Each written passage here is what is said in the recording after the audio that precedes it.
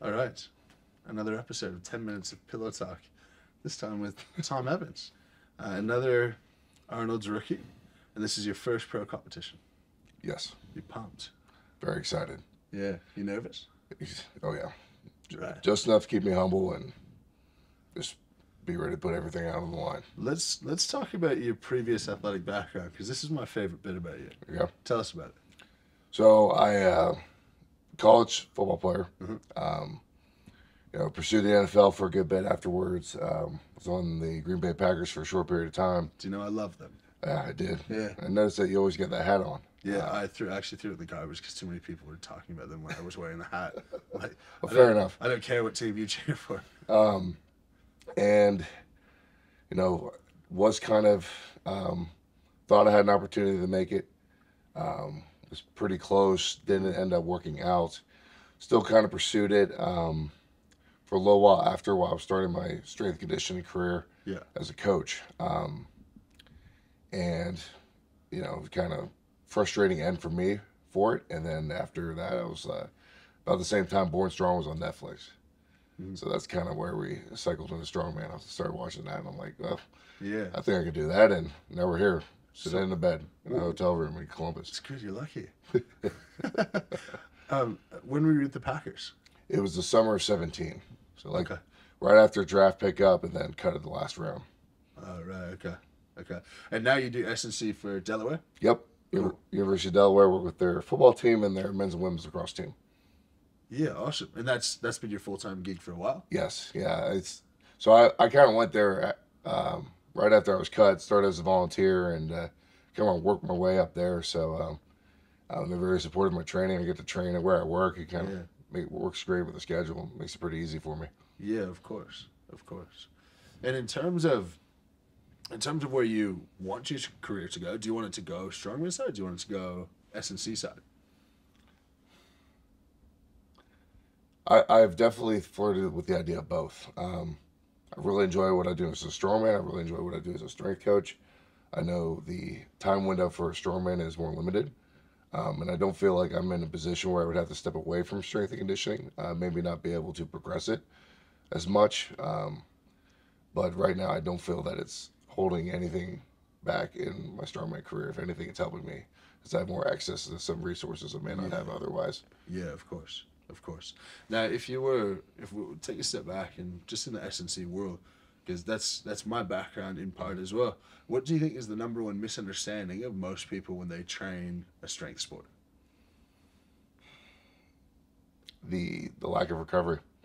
I've talked to so many people, guys at my level I just left, I guess, and everybody's trying to train 6 days a week, twice a day, not rehab properly, not looking at the full body picture, and understanding the proper things needed to recover, to sleep, to hydrate, to fuel properly.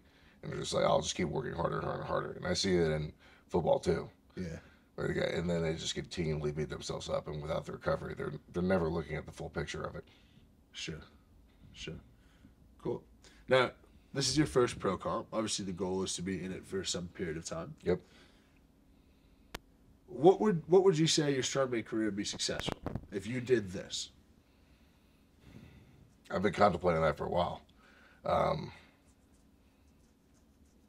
I don't know if I have a set, like, I got to do this. I like to think I have the ability to compete at World's Strongest Man. I like to think I have the ability and time to maybe, podium at Arnold's or podium at a Shaw. Mm-hmm.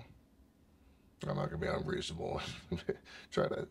I'm going to, the next couple of days, give everything I freaking got, and what happens, happens. So I know I got some things I got to just keep progressing, but for me, it's just kind of keep building forward. I'm bad at the long-term goal setting, more of a short-term goal, and then as soon as I pick that one up, it's right into the next one. Yeah, right. And obviously, you still work with Dirks, right? Yes, correct. So Dirks would obviously help with some of the longer-term stuff. Absolutely. Awesome. Cool. What's one thing about Tom Evans that you think people don't know? I mean, they don't know much about you at all. Yeah. But what one thing that you would like them to know about you, that you'd like them to take away?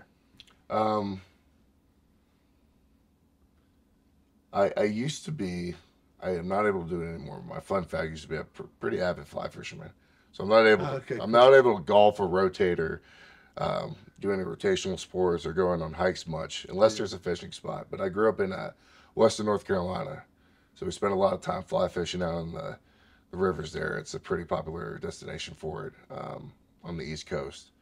I used to be pretty good at it. It's been some time. I've lost some finesse as I've gained some strength. Yeah, of course. But what's the biggest fish you've caught on a fly fish?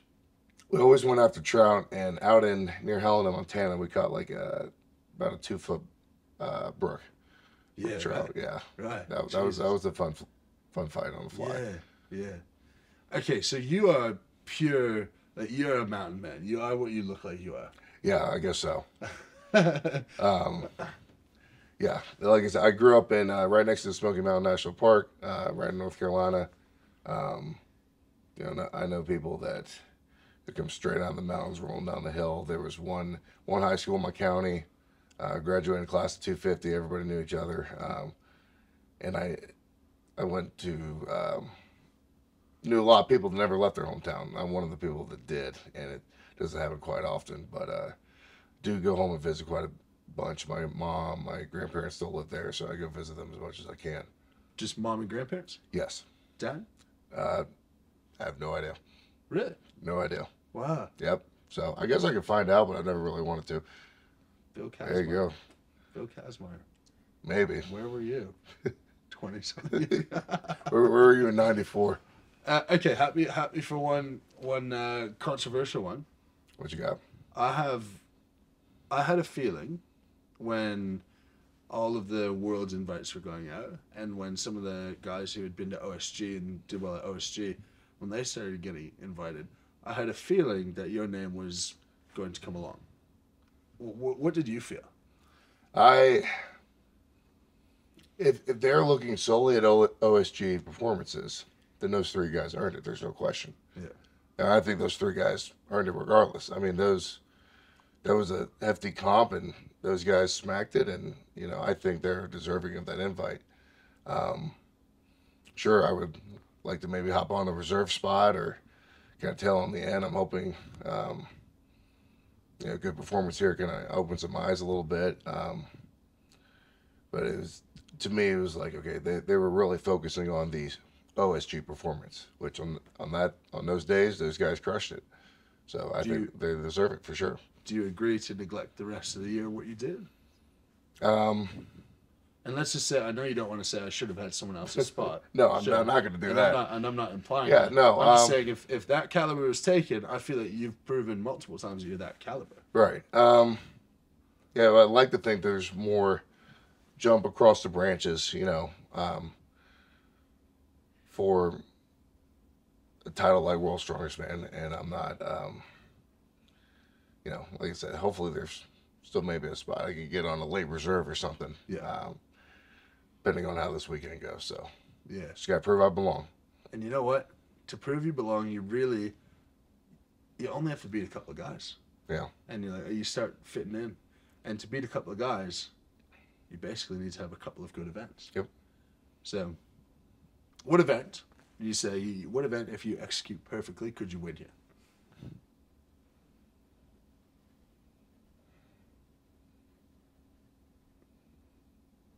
I feel pretty good about the Wheel of Pain. Yeah. Feel I think you with your background, what position did you play? Guard.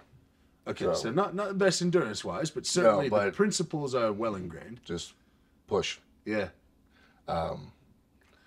You've been grinding that sled hard. Yeah, Dirk's just been kicking my ass. Yeah. With that. Yeah. No, it's been good. I feel confident. We've been working times well above a minute, so hoping a minute's gonna feel really short. Yeah. On that day. I feel I'm not gonna be arrogant enough to say a chance to win, but I do feel strong about the log. I got a shot to, you know, do some damage there, open some eyes. Is that right? I think so. I feel confident, but you know, obviously training with a steel log versus a one log is gonna be a different feel, but Wood's a bit easier for most. What's your best training set? Fit 430 numerous times. Pretty easy bar speed, not a maximum rep. Haven't really trained much above it. So you're doing singles. Yes. I'll tell you what. After Wheel of Pain, if you can pull up all right, and you could get a double out. We talked Trey Bobby Luke. I think one of Trey Bobby Luke probably also hits too. You could be tied for third in the event. That would be the hope, but There's a guy named Mitch who's pretty fucking pumped about his log lately, though. So. That's what I hear. I'm working hard. All right. Well, let's go. What's your favorite thing about your mom? This is the last question. Then you can go to bed. Just so you guys know, this is incredibly late for me. I'm not used to staying up this late, which is why I sound terrible. And it's like 9:15 or something. Yeah, I'm a 4 a.m. wake up guy. 8 o'clock to bed. Come here. Answer the last question. My mom's work ethic. She, we grew up pretty much a single family, or single parent family, excuse me. My mom has, my brother and sister as well. She went to school while I was in high school, when I went into college, and we were kind of taking care of my brother and sister on our own, more or less. So I always admired her for that, and I'd like to think I, took some of my work ethic from her. She must be pretty proud of all the different stuff you've done. Yes, she's actually going to be here this weekend. Oh, hell yeah. I'm sure she'd love to meet you guys. Yeah. She's awesome. She's a really big Luke Stolman fan. Okay. Maybe more so than me. Well, the purple Crocs, man. The purple Crocs at the Shaw. Yeah. She won't let me forget it.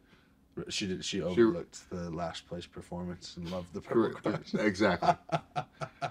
She's been trying to find me a pair of size 17 purple Crocs ever since. Are you 17? 17. My goodness. 4 width. You're a good swimmer.